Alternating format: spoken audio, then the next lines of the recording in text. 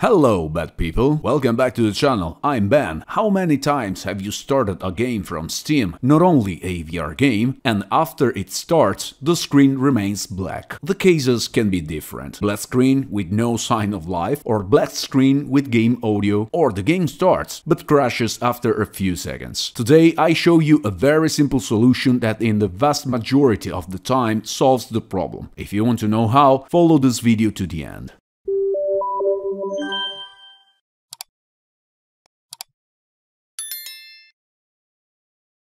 You have just bought and downloaded the game you have been waiting for a lifetime.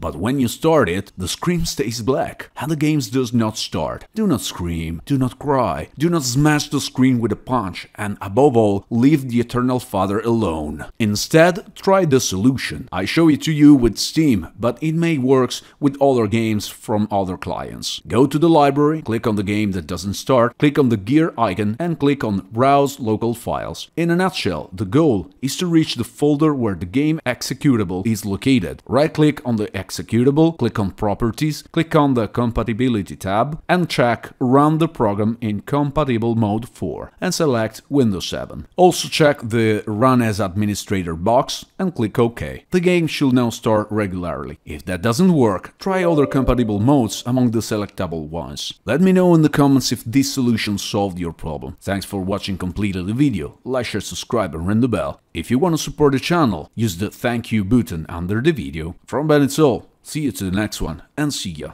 in VR. Stay safe, Rubble.